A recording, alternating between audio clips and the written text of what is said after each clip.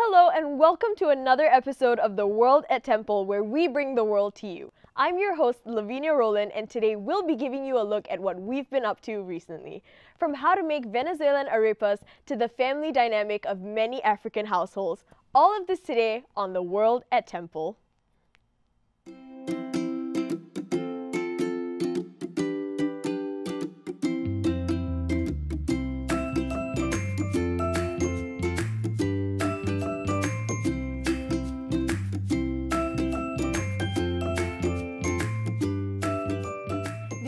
That Philadelphia is the first city in the United States to be named a World Heritage City. This March of 2019, the annual celebration of globalization concert hosted by the Office of International Affairs highlighted John Smith III. He is the board chair emeritus and senior counselor of the Global Philadelphia Association, who also played a crucial role in the city's globalization. Let's take a look at what Mr. Smith has to say about this honor.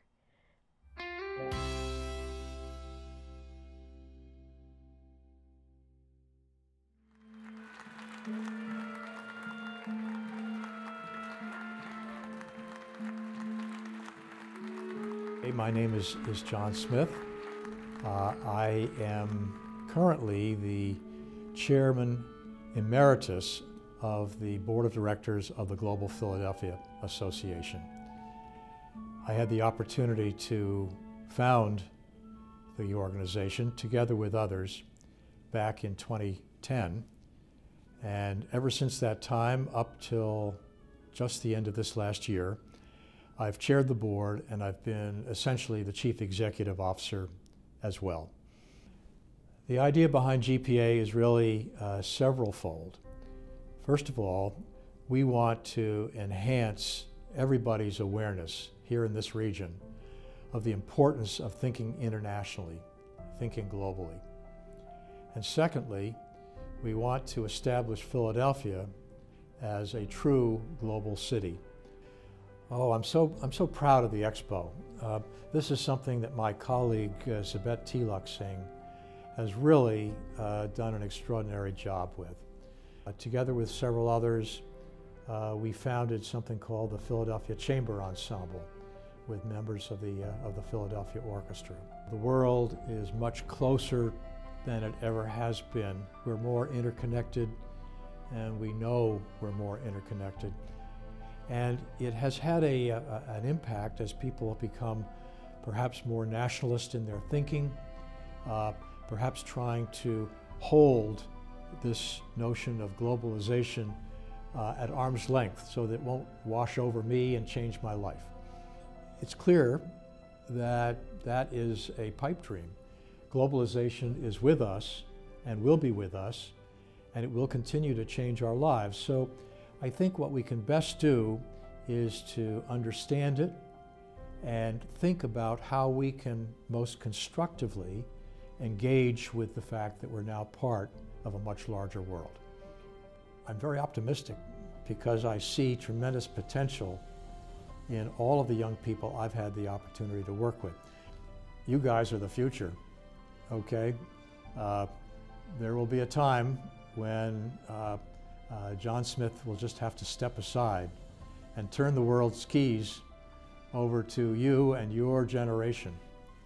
We could either be scared of globalization, or we can take it and do something positive with it, and I hope it'll be the latter. I've had the privilege and opportunity to travel almost all my life. And when you get to know people from other parts of the world, you realize that, yeah, they've got different belief systems and they've got different languages and different perspectives, but deep down inside, they are you and you are they. We're human beings trying to figure it out. I guess the short statement would be, there's more to be gained by engaging with the world than running away from it. Congratulations to John Smith for his work. It's also important that Temple University's very own president, Richard Englert, was also awarded this honor at the celebration. We have so many outstanding students here at Temple, and today with us from the Film and Media Arts program at Temple are Qiyue-san and Valerie Bailey. They've been working with each other on the set of Big Trouble in Little America, an MFA thesis comedy series directed and written by Qiyue-san. Thank you so much, ladies, for joining us on the show today. Of course. Yeah, I'm just going to ask you to introduce yourself a little bit. So tell me about like your nationality, your major, and what year you're in. Okay. So my name is Qiyue-san.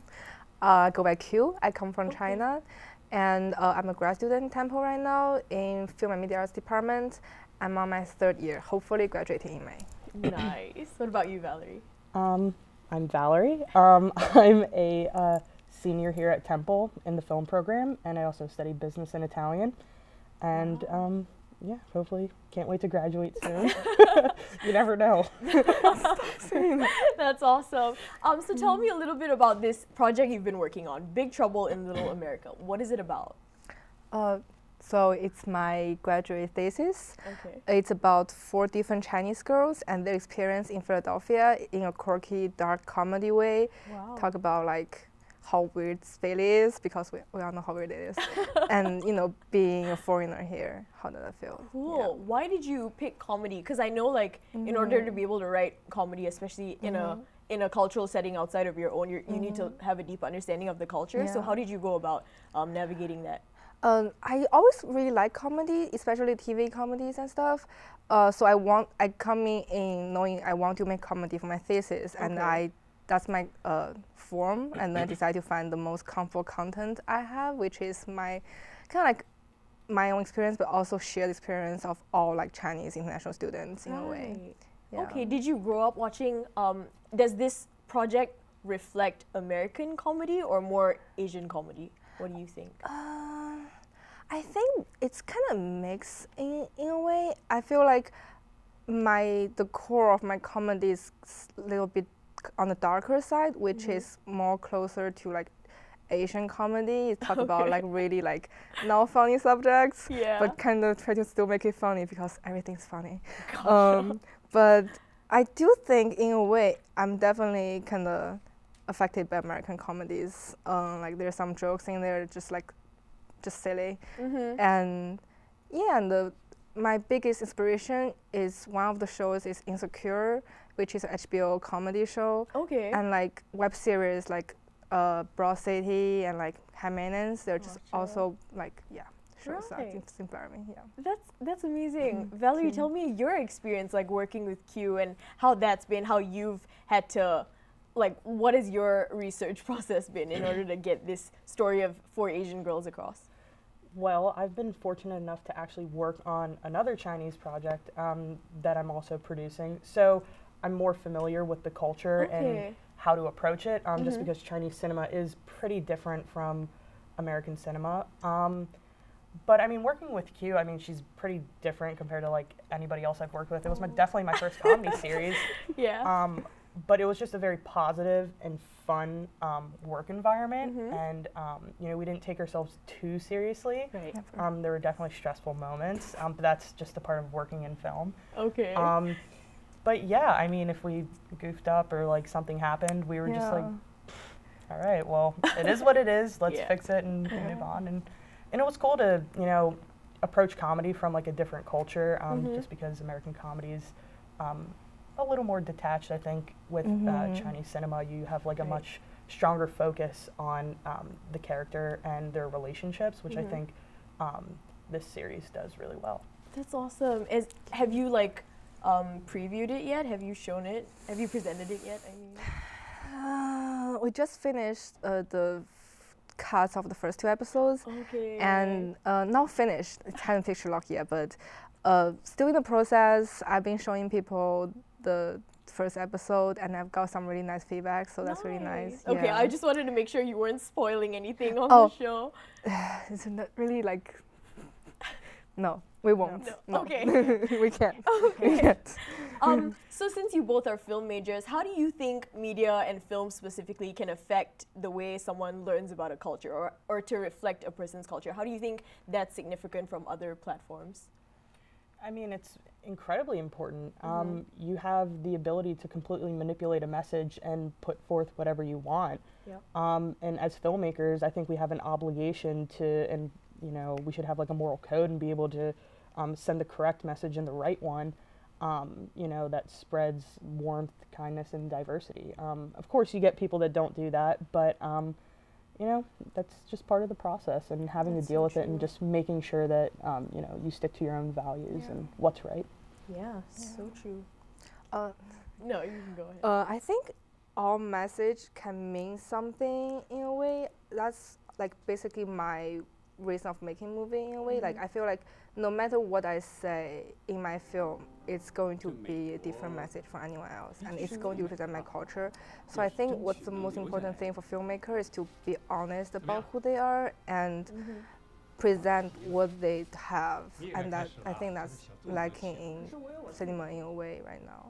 Yeah. That's so true. I think like the topic of representation on film and whose stories are we telling has been a rising issue, and I think it's so important, the work you're doing, because you're conveying things from your perspective, and like you said, it's open to interpretation, like anyone can interpret it differently. Yeah. So I think that's awesome. What do you think your takeaway has been from working with someone from a different culture? How have you like grown, or what's the thing what's been a highlight for you? Now's the time. Highlights? I think it's definitely like what I said, like being who I am, make people, like Valerie was talking about, I'm different from other people she met, and people been telling me that, and make me feel like who I am, make people know China more than they already are. They're like, oh, they're different people from there. So that's one of my favorite. Like I've always loved to show my crew and like show people around me like food from China, and like I remember that one night we were working on my proposal for my thesis, and I just brought some river crabs from China. Probably not legal. I probably shouldn't say it, but anyways, it's not important. It's all like eaten by me, so no trace. But yes, I show, because most people eat like like ocean crabs, like sea crabs here, but they don't really eat river crabs. Right. I show her the crab. So you got to experience a cultural dish. I did, and you know, and that's just one of the privileges, I think, of working on you know, a film that's just culturally different. It's been so beneficial to me as a filmmaker, and especially as a film producer, because I'm going to approach very unique problems, and I have to be able to know how to fix them or deal with them. And you know, I get a lot of questions like that, especially they're like, well, what about language barriers or things like this? And you know, it's never really fazed me as a film producer. I think it's always been part of the fun, because I've learned so many different things, and it's allowed me to have a very open mind. So it's always great. Well, thank you. Thank you so much for coming on the show and sharing your perspective with us. I'm so excited to see your work, and I think this is so important, what you're doing. Thank you so much. Thank you.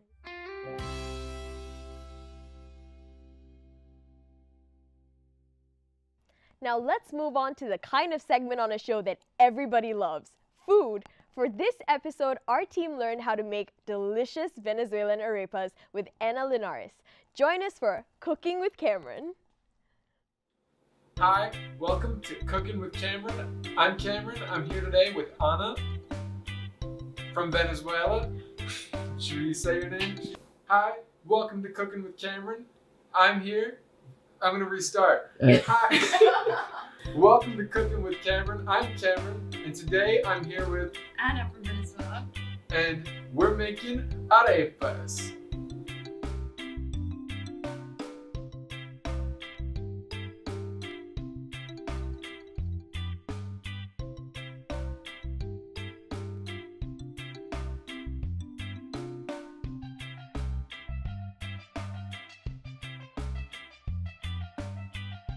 All right, so let's go over some of the components of the dish. So what do we need to make this?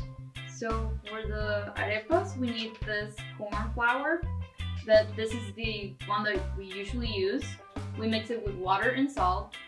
For the chicken, we boil chicken breast with onions and then half of chicken cube. That's how we call it.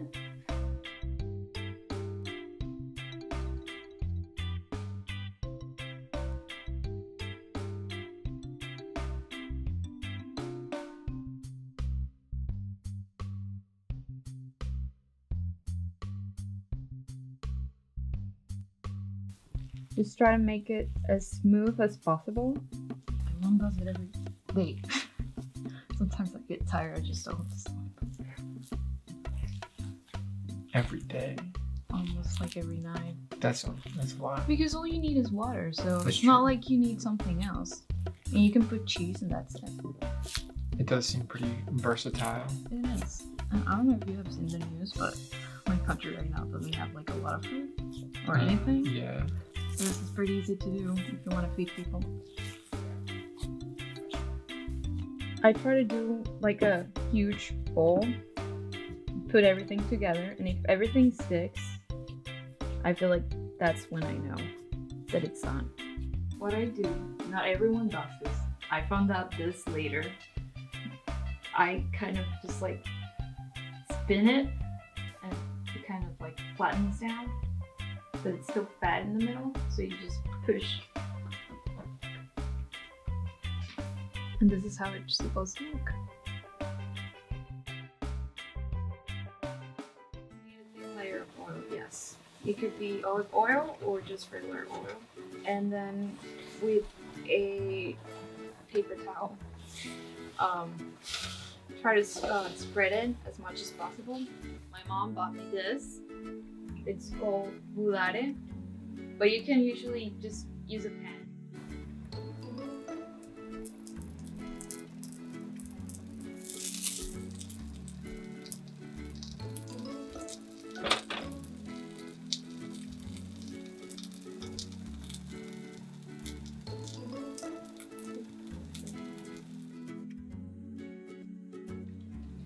So they're ready. And what I do next is that I put them in the toaster for 3 minutes so they can get crispy outside and fluffy inside.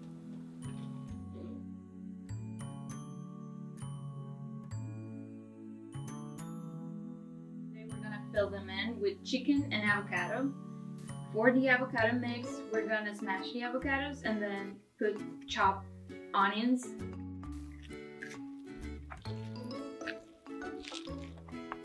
Some salt. That's a lot.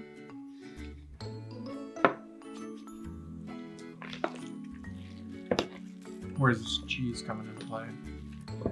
So I usually put it at the end when I already opened the arepa and put the filling, and then I put the cheese on top. But if you want to put it with the mix, you can also do that. So you can sprinkle the cheese if you want to. It'll be good and slow.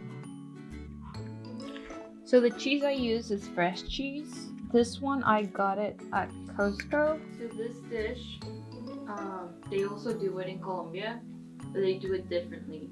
They don't open up the arepas, they just put the filling on top of it, which is, I think it's weird, but it's not for them.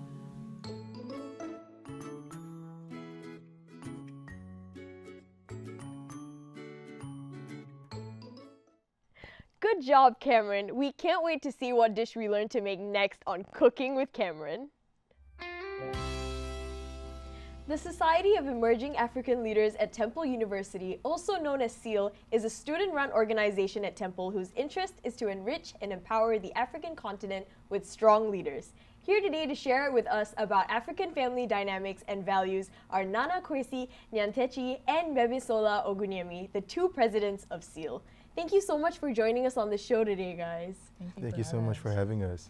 Okay, so I'm just going to get you to introduce yourself. What's your year, what major are you in, and where are you from? Okay, my name is Nana Kwasi, like you said.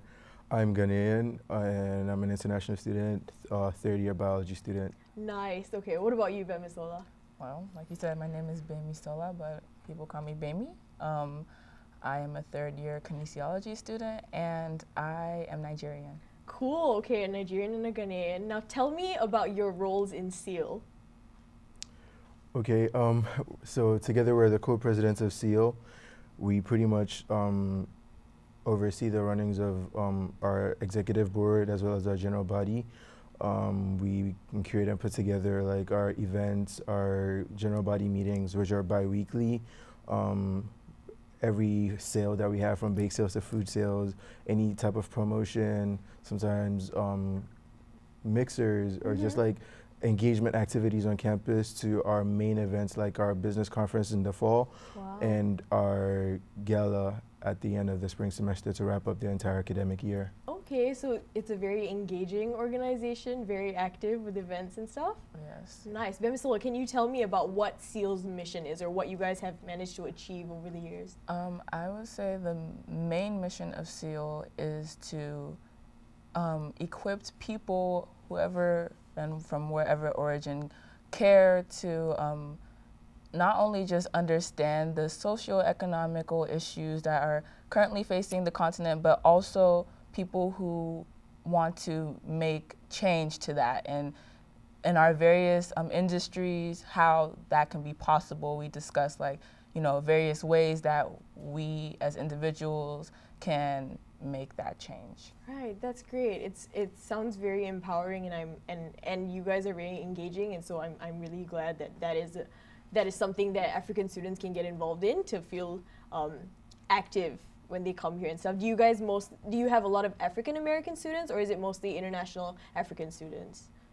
I would say that it's a combination. Like, our org is open to whoever cares about the issue and continents of Africa, like things that face Africa. So we do have a good portion of international African students, students like myself, who are diaspora students who have, who are first, second generation American, like that as well as African American and Caribbean. That we open our meetings to everybody, so yeah, anybody can. Cool. SEAL just had an event called Family Matters where you talk about the dynamics of an African household. Would you like to elaborate on that? What is it like growing up in an African household? What are some of the values? What are some of the cultural things that drive an African family's lifestyle? Okay. We basically talked about a lot of stereotypes about the African family that is portrayed through the media, portrayed through social media comedians that have African origin, to African movies that have managed to make a break, especially in America, where for example, if you're a child of an African parent, you have 3 choices in terms of a career: you either be a doctor, a lawyer, or a banker, or even maybe an engineer. Otherwise, you don't have a career. So we talked about all these expectations that our parents put on us. We talked about all these expectations that society also puts on us being African kids as well. We talked about gender roles and gender norms, especially in an African household. And we didn't talk about it only from a strictly, let's say, continental African point of view. We also talked about it on from the perspective of a first generation American who has African origin as well, how that differs from the continental African, how there's similarities, what was transferred over, just pretty much that. Cool. So what are some of the stark differences between your lifestyle growing up in Africa and you being a first generation American? What are some of the distinctions that you've picked up? Just off the top of my head, I would say that, for example, just living in America, it's pretty more free. It's pretty more individualistic than living in Africa. For example, the whole in most African cultures, the entire community raises everyone's kid, as opposed to living in a single home in America where whatever happens in your quarters, it's your own business, and there's no neighbor inclusion. Okay. Anybody can discipline you back home, if they see fit. Most of the times, I'm not saying it's exactly what happens all of the time, but most of the times, if you're doing something that they deem as wrong, then anybody can discipline you, and you wouldn't want your parents knowing that, well, the neighbor had to come discipline you because now you have a second disciplining going to happen. But you don't find a lot of that happening in America. That's one major one I can point out. Gotcha. So growing up in Africa, it's more community centered. Yes. And any thoughts, Gbemisola? As he said that, it kind of made me laugh, because I feel like African parents or African people in general, no matter where they go, they always I think that's why, it's not just them too, but I think that's why community is something that they seek to find. And I feel that in my experience with my parents, like our family friends are people that even though we might not be blood related, have come to be like my uncles and aunties, quote unquote. So if they see me like wherever and I'm like not, you know, representing my family to like the standard that they have in line for me, like they have no problem calling me out on it. So I just think that it's interesting how like it might not be like my neighbor, like my immediate neighbor, but like within like African communities, I feel like we still kind of hold that value. Yeah. Okay, before we end, I have a controversial question. Whose jollof is better? Can you tell us first what jollof is? Well, I don't like to toot my own horn, but I've been told that I make pretty good jollof because I make them at the at our sales and stuff as well. So jollof, what is in jollof rice? It's a kind of fried rice or baked rice, depending on where you come from.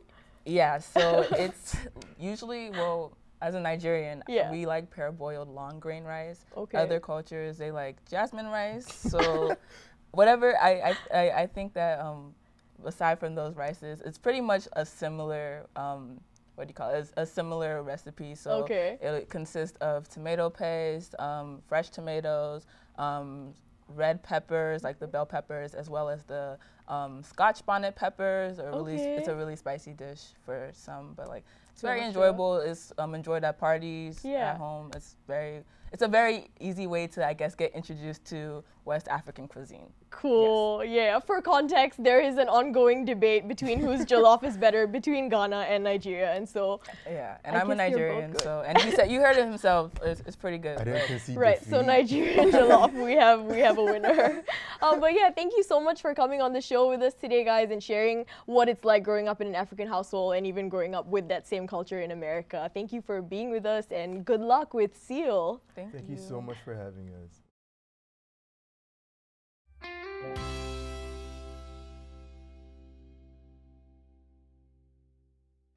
With such a strong presence of international students at Temple, we wanted to find out why they chose Temple University and what their experiences have been like on campus and in the United States. Our reporter Rob Witensky managed to get insight on what some of the students here thought. Namaste. Hi, my name is Mit Rajani. I am from Uganda. I am a senior here and I'm majoring in international business. My name is Ramit Panamya. I'm from India. My major is finance and international business, and I'm a senior. The things I love about Temple are the diversity here. There's a huge number of people, cultures and backgrounds here. So I chose Temple because I wanted to diversify my options. I wanted to look what the outcome would be, and I also wanted to learn in a physical world, so that is why I chose Temple. The Temple has really shaped me and really prepared me to be a good professional going out of school. I'll miss the tech nights where I used to sit all night long studying for my test. I'll miss hanging out with my friends, going out to parties. I'll miss learning new things every day from professors. We have some great professors that we learn from, and I'll really miss that. And I'll really miss Temple and the food that Temple has to provide. So I feel it's not a full stop in my life, it's another chapter, and the chapter is going to continue. I feel great about graduating, but at the same time I feel upset about leaving Temple. It's not a very good feeling. At the same time, it's an exciting new chapter in my life, so I'm very happy as well. मुझे Temple से प्यार है. It's always important to highlight not just our international student leaders, but all of our international students here on campus who help make Temple a more culturally rich university. Well, that's it for this episode. A huge thank you to our reporters Rob Witensky and Cameron Toft for their stories, and to our guests for coming on the show. As always, we hope that these stories have given you a new and exciting cultural perspective. Until next time, have fun exploring the world at Temple.